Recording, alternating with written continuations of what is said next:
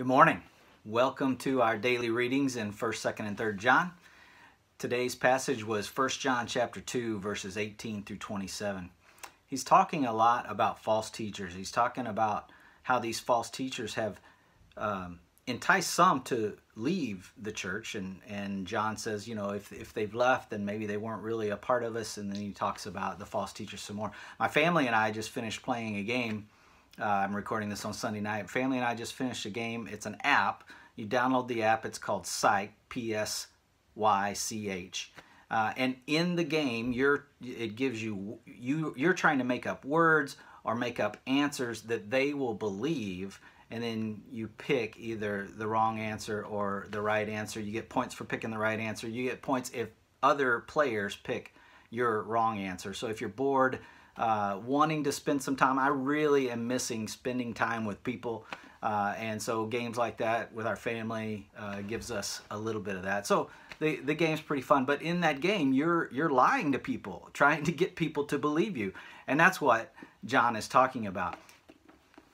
And out of all the things that John could tell his followers, the Christians, he only really picked one thing, one lie, one false teaching, and that was that Jesus, those who didn't believe in Jesus, who did not accept him as Son of God or did not accept him as the Christ, God's anointed one, the Messiah.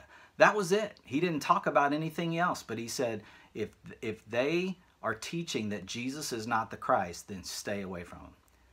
Makes us think that with all the believers today, we need to make sure there are people who believe in God and yet do not accept Jesus as the Messiah or as the Christ or as his Son. We need to make sure we're staying away from that kind of false teaching. But the people who accept him as the Son of God, as Christ, maybe we have more in common with them, should have more in common with them than sometimes we act like. I want to close with John's words from the end of that section in chapter 2, verse 26 and 27.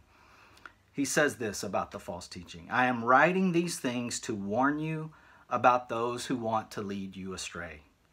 But you have received the Holy Spirit, and he lives within you. So you don't need anyone to teach you what is true.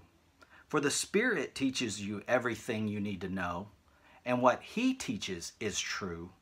It is not a lie. So just as he has taught you, remain in fellowship with Christ. That's it. Jesus is the Son of God. Jesus is the Christ, the Messiah, our Savior. We remain in fellowship with him. Those are John's words to encourage you in your walk today. Let's pray. God, we thank you during this time that we can remain in fellowship with you, that we can remain in fellowship with one another. I pray that your believers over the whole earth will draw close to you and draw closer to one another during this season that the world is in. In Jesus' name, amen. Have a blessed day.